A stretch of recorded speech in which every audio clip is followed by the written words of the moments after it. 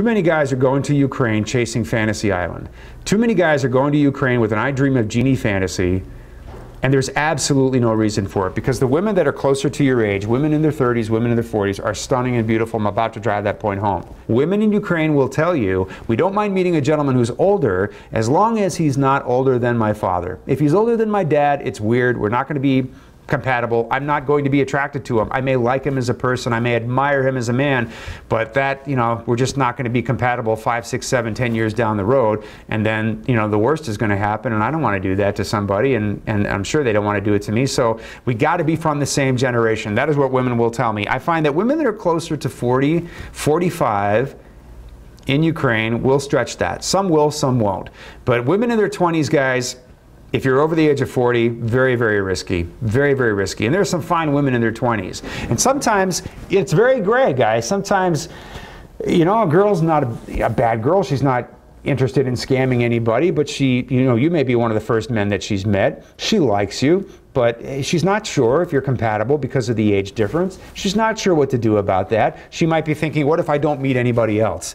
You know, what if I don't meet somebody closer to my age and I really, really want to be closer to my age? Should I consider, you know, marrying this person because I may not find somebody else, but I'm not really attracted to them? She could literally be going through that thought process. I think many women have actually been through that thought process. And what I find based on my 26 tours to Ukraine and the hundreds and hundreds and hundreds of guys that I have toured with is that the guy usually ends up not doing well in that conflict. All right, the guy usually ends up on the outside, or you're stuck in the friend zone and you can't get beyond it, or you go on 6 or 7 or 8 dates and you can't get beyond that. I've said it before, and it's true. When women, you know, if there's more than a 20-year age difference, if we're talking about Ukraine, if we're talking about China and the women are over 40, China is very similar to Ukraine. If the women are under 40, they're going to want closer to their age. You know, 10, 12, 15 years of age difference, they can negotiate. So what Anna's talking about is, you know, more than a 30-year age difference. I don't know. If Anna's talking about Ukraine and Russia, she probably is. But I got to tell you, I would probably very respectfully disagree with that, because in 26 tours, which is an awful lot of tours, I've never seen anybody in their 50s marry anybody in their 20s. Never, not even once. I mean, I know some exceptions. I'm talking about maybe 2. But I just don't know that. I mean, I would have seen it, right? And I completely don't care. It's not like I don't want people to find each other and fall in love. But, you know, in China, I think the women view love and relationships the same way as the women in Ukraine. In Colombia, in the Philippines, women typically come to us at a younger age, want to get married, want to have a few children. Or you're going to meet women who are in their 30s or in their 40s and they already have 1 or 2 children, looking for a guy who's okay with them having 1 or 2 children.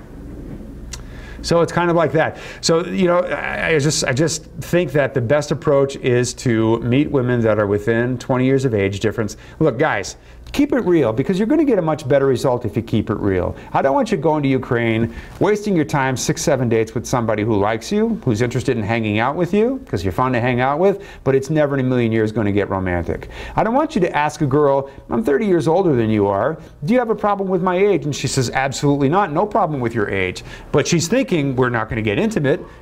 I'm definitely not going to let you kiss me, but if you want to just hang out, buy me lunch, and buy me stuff, I have no problem with your age whatsoever. I don't want you getting stuck into that, and you will get stuck into that if you go abroad with the wrong expectations of age difference. All right, that's tough love, but I'll tell you what, boys, that's the truth. Speaking about age difference, says Sam, how do we avoid liking someone and then later finding out that they are, for example, 30 years younger? I'm not sure how to word that, but it seems that it might not be socially correct to come out and ask them. It definitely is, Sam. It definitely is. You do not want to waste your time with somebody who's too young for you, and you don't want to, you know, avoid the opportunity to meet people who are age appropriate for you. So I wouldn't ask that question right away. I would ask that question, you know, 3 or 4 questions in. How old are you? I will tell you this. I know that in Ukraine, when you ask the women how old they are, they're going to roll their eyes a little bit, or their face will freeze a little bit, and you can tell they're thinking something. And what they're thinking is, okay, all you knuckleheads come here and want to date 19-year-olds, but I think you like me. So when I tell you that I'm 33, I don't want you to walk away because I'm too old for you. I'm going to get you to talk to me for a little bit. I know they think that. And sometimes the guys are thinking, please be 33, please be 30. I know that. Sometimes we're thinking that. How old are you? And she says, I might not tell you right now. How old do you think I am? Or she might draw it out out for a little bit because she wants to build that rapport and draw your interest before she tells you how old she is. But don't worry about it. Ask the question, tell your interpreter, I need that information. Don't let me spend more than 5-10 minutes with somebody before I know how old they are. And if she's too young, just say, you know what, you're a stunning, beautiful girl, and someone's going to be incredibly lucky, but I'm too old for you, and I don't want to do that. And you know what? Stick to it. Just do that. Stick to it. Be polite. The women will understand. They won't give you a hard time. Everything will be cool. Don't worry. And then go and meet the women like the ones I pointed out to you tonight who are hardly getting any looks, hardly getting noticed, and definitely want your attention, and go have some good dates. Probably a good number of the same women will come. We had over 300 women at this social, right? Not nearly enough for the number of men who are there. Excuse me, not nearly enough men for the number of women who are there. So a lot of these women are going to come right back and keep trying. And, wow. Don't bark at me.